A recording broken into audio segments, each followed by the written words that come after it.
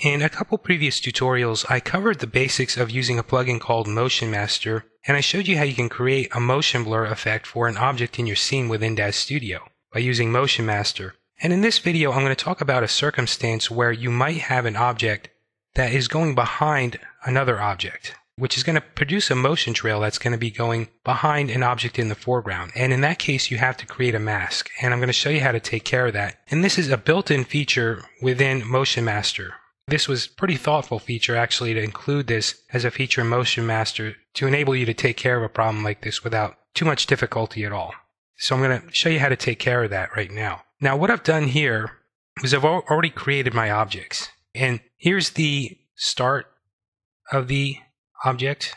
Whoops, and actually I'm going to have to redo this again anyway. So I'm just going to redo this, all right, because I just messed that up. But I was going to just show you what was taking place here. But in order to set this up here, I have my sphere selected now. And I've already covered this, but we're going to do this again. And this is important, though, because in the start motion endpoint, we're going to have the sphere going behind the cylinder. So I'm going to click on the sphere, and I'm going to click Accept here. Now we have an option to choose the cylinder here as the mask node for the motion trail. And this is important.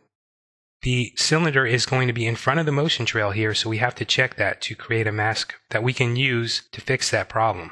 So I'm going to hit accept there, and then I'm going to hit OK to confirm that. And then now I'm going to move my sphere back here to create my motion path. So we're going to click Set Motion Start. I'm going to click OK. From here, I can choose a folder to save that in, and I'm going to save this in test. I'm going to click OK. Untack this so I can scroll down to the bottom here, and I'm just going to choose render motion. Now I did this already, but I'm just going to click yes to do it again. And as that's going, what I'm going to do is pause, and when it's done creating the layers, I'll resume the video.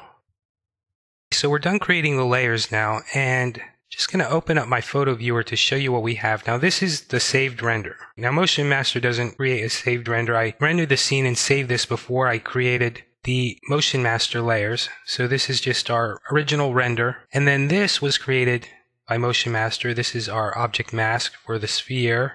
And then we have, this is the motion trail.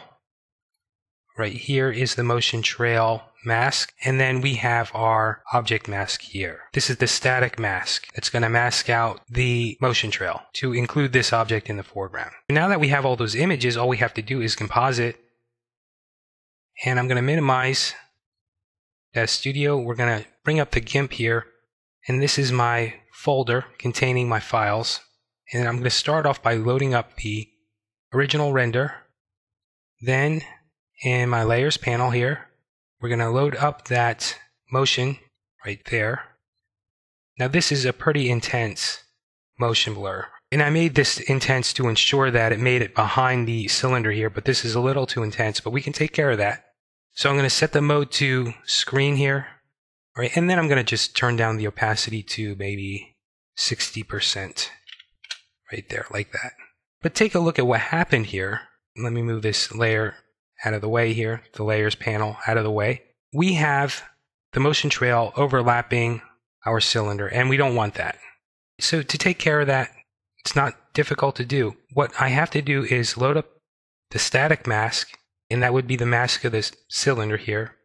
And I'm going to do a Control A to select everything. I'm going to do a Control X to cut that. And I can delete this now. I'll delete that layer. And then I'm going to come down here. I'm going to right click.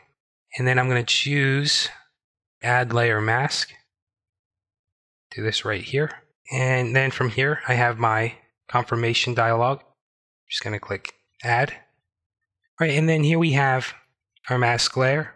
Original image right here. That's the mask layer, and then I can do a Control V to paste that static mask into there and anchor that. And it's as easy as that. If we take a look, we've taken care of it. Now we have our motion trail behind the cylinder.